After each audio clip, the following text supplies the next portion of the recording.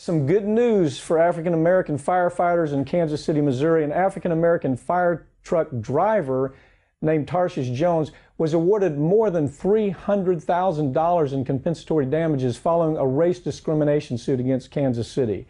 Jones claimed the department used discriminatory practices when determining who's promoted. The suit claimed that Jones worked for the department for 17 years and had been eligible to become captain for 12 years. He took the captain's test 5 times, scoring high on the objective testing, but was marked down in his verbal skills score.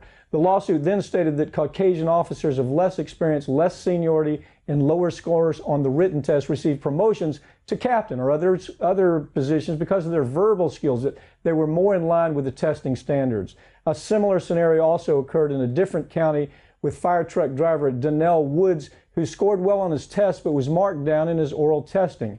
He also filed a lawsuit. The appeals court will no doubt soon weigh in on the issue of how much weight can be given on the basic verbal skills when balanced against other critical experience qualifications.